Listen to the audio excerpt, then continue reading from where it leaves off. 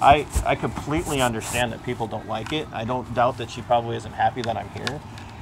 You know, and I want you guys to know too. I'm not going to sit here and say that I'm better than anybody here. Come on down. I honestly don't think that. Please understand that. I know you guys don't know me, but I really don't think I'm better than anybody. I want you to know that. I do not consider myself better than anybody else here, because if it wasn't for the saving grace of God, I myself would be in there. And that's not to say that you don't have a right to be in there. Can I thank you, by the way? I'm Todd.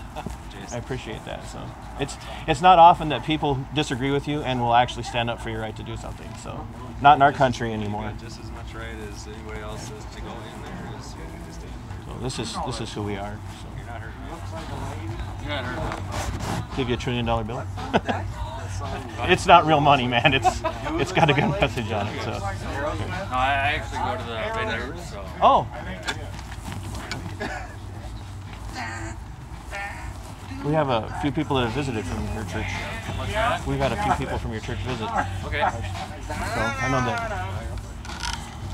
You are? I'm Dan. Dan, I'm Todd. Nice to meet you. Yep. David, I do appreciate you, what you're doing. Oh. Todd, it's a free